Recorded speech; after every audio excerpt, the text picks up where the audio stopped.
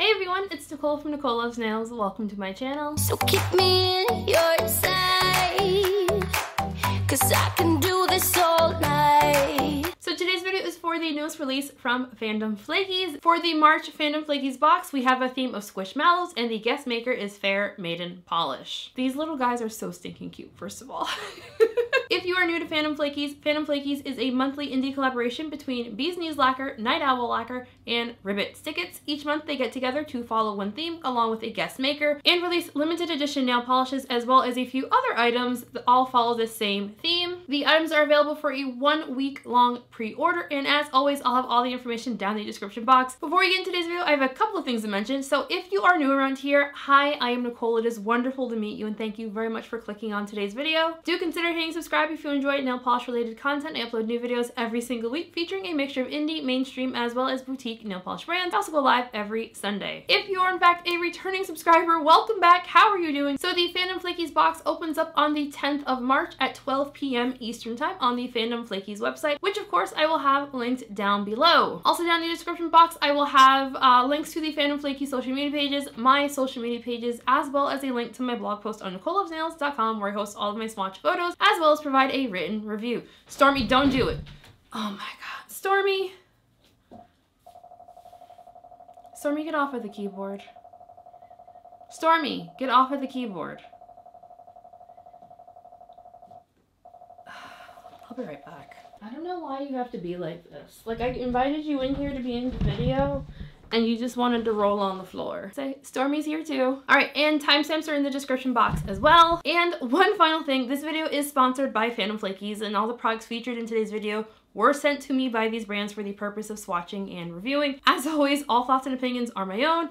Let's get into this video. First up, we have Bee's Knees Lacquer with Gengar Style. This one is described as being a pale purple base with hollow flakies, gold iridescent flakes, and a scattering of matte black flakes. Gengar Style had a fantastic formula. This one does start off fairly sheer. I do think this one would work well as a topper if you don't mind a slight purpley bluish kind of tint to your base color. The flakies in here also are very evenly and easily with no texture in sight. I don't know how, but black flakies literally make everything look 1,000 times better. Like, this one is incredibly holographic. I love the iridescent flakies, but like the addition of the black flakies really tipped me over from just liking this one to loving this one. This is going to be a 2 to 3 coater depending on your own personal preference. For full coverage, you will need 3 coats. I personally like this one in 2 coats. Removal is not going to be overly difficult, but it will be on the messy side. Next up, we have Fair Maiden Polish with Shake Your Tail Feathers. This polish is described as being a blue base with a color shifting shimmer of green to violet packed with iridescent and multi-chrome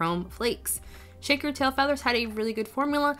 I did find it to be slightly on the thicker side. I did actually add a couple of drops of thinner to my bottle just to see if I liked the application better that way. I don't think that was necessary at all, and I think I was just being extra picky. I love me a blue, I love me flakies, and this was just chef's kiss gorgeous. The flakies pop best in low light situations, which I'll show you all when we get outside, but this is absolutely gorgeous. This is another one that you could definitely use this one as a topper in 1 coat if you don't mind a slightly bluish tint to whatever your base is. I also think this one is likely going to be a solid 3 coater if you really want to get that opacity.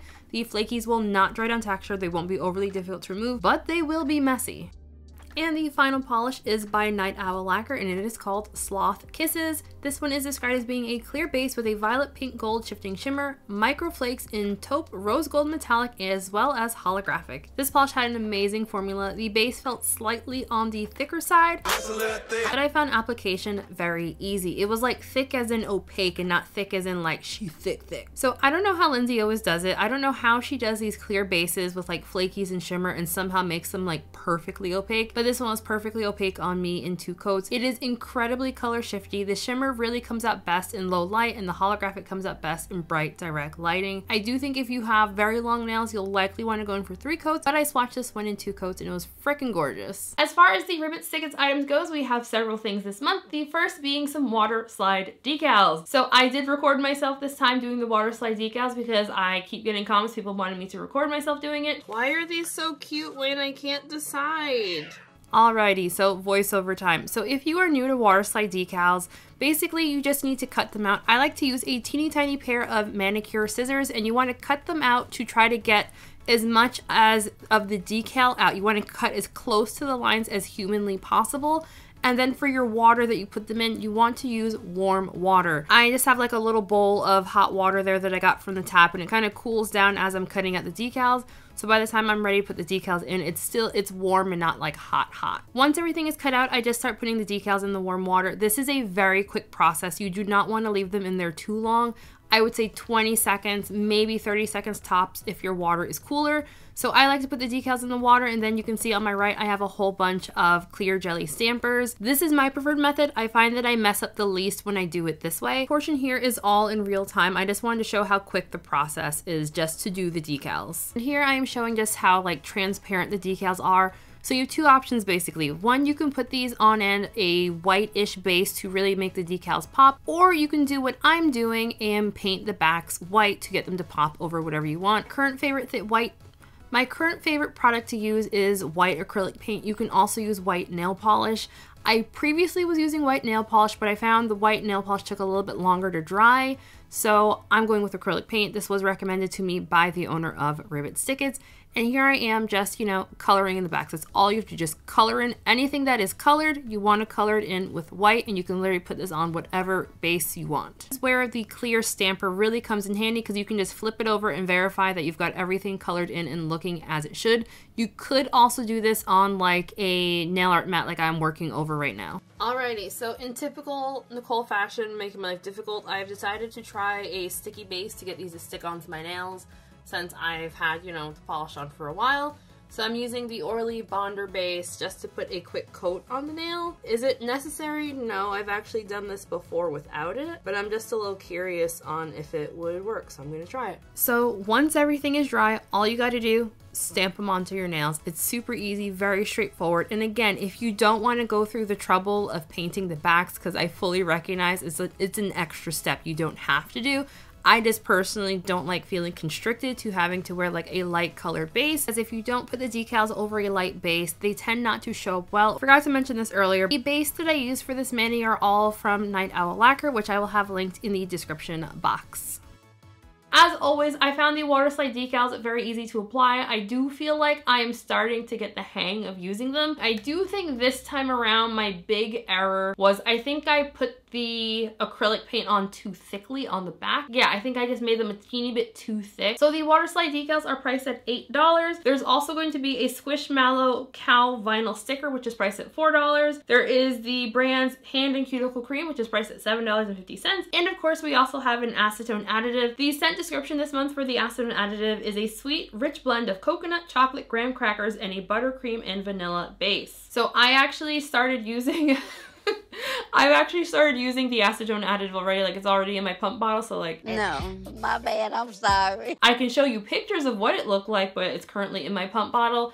I have been really enjoying the Ribbits Stickits acetone additive. For me personally, I am finding that I use a little bit less than half of the container in about 6 to 8 ounces of acetone. I can't actually remember if my pump is 6 ounces or 8 ounces. That's why I'm saying 6 to 8. I find for me personally, if I use half or more in that size container, it's a little too sticky for me. Like, I don't like the stickiness. So like, if you're new to acetone additives, using an acetone additive is a way to make your pure acetone, or even like your acetone based removers, feel a little bit less harsh on your skin. You won't get like the white cast on your fingers. So for me personally, I do not like them feeling sticky. So I tend to use a little bit less than what most acetone additive makers suggest, just because I don't like my fingers feeling like sticky. But how much you use per little jar will really depend on your own personal preferences. The Ribbits Stickits acetone additive comes with like a little dropper style in the cap. You can pop that right off, which is what I do because I just put it in my pump bottle. If you want to say use this in like a dapping dish, you can also just kind of do the droplets in, but like I just pry that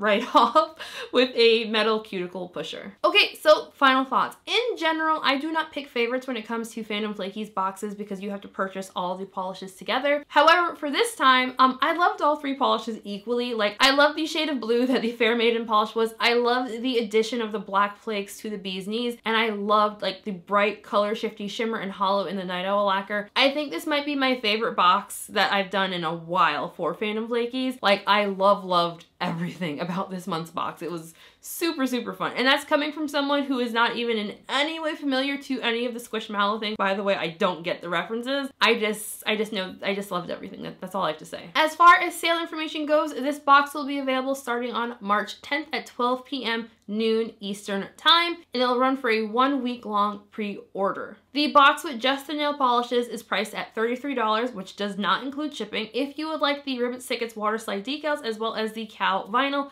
that will be $43. You can also purchase the Ribbits Stickits items individually outside of purchasing the whole box, and there's also a subscription available if you would like to automatically get subscribed to the Fandom Flakies box, and it is possible to skip months if something does not interest you. And just a heads up, I did get notice from Fandom Flakies that there will not be boxes in April and May, so you will not be charged for those months because, you know, you're not going to get anything, so obviously you won't be charged. I would love to know what everyone else thought of this release. Like, what do you think of Squishmallows? Do you buy Squishmallows? Do you think they're ridiculously cute? If you are familiar with Squishmallows, I would love to know what you think on how the polishes kind of reflect what the inspiration was, because I don't know. Before we end today's video, I do want to give a very special shout out to my channel members, the besties. Thank you all so very much for all your love and support. I just really greatly appreciate it. Your names are all on the screen right now. If you would like to join my channel memberships, I will have a link for that in the description box, but if not, that's fine too. Just hit subscribe, like the video, comment, share, all the things, and we are good. Just thank you all so very much for watching today's video. Have a fantastic week, and I'll see you all in the next one. Bye!